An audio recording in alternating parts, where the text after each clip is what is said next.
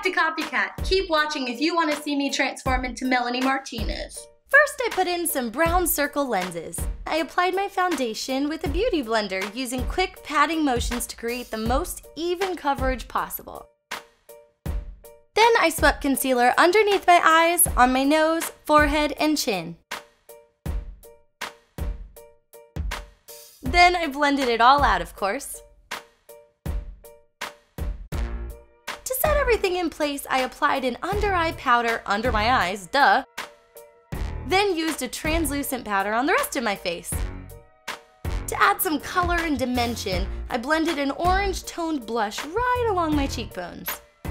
Then highlighted just above that blush color, as well as on the bridge and tip of my nose.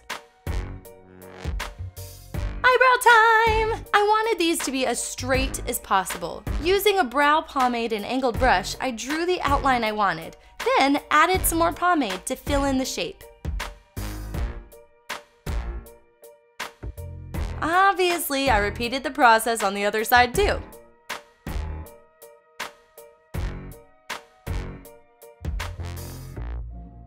The front of Melanie's straight brows tend to be more on the squared side, so I used my angled brush to mimic that. Now for some eyeshadow. Melanie loves bold colors, so I took a deep burnt orange eyeshadow and blended it in a circular motion in the crease and edge of my eyes. To make the color a little bit more whimsical, I also blended a bright purple eyeshadow in too. To create the illusion of having larger eyes, I applied white eyeliner to my bottom waterline and a little under my bottom lash line as well. Then I blended the orange and purple shadow mixture right under that white eyeliner. For some extra shimmer, I applied my highlight color to the front corners of my eyes.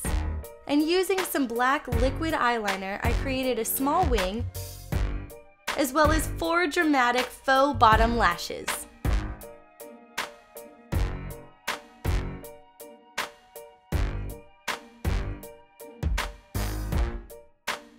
Then I applied some mascara using a sideways sweeping motion to only my top eyelashes.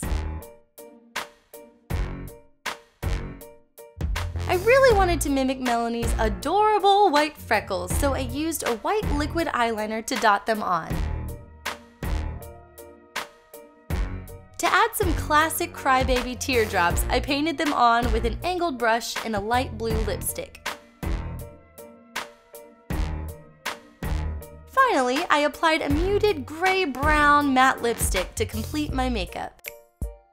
What would a Melanie transformation even be without her adorable gap? To create one for myself, I dried my teeth off as much as I possibly could.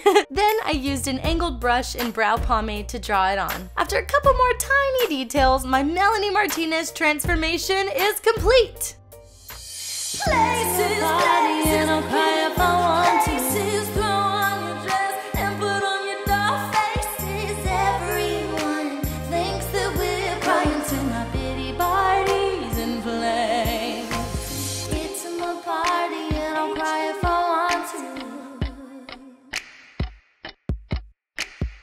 C-O-L-H-O-U-S-E. I can cry, it's my pity party.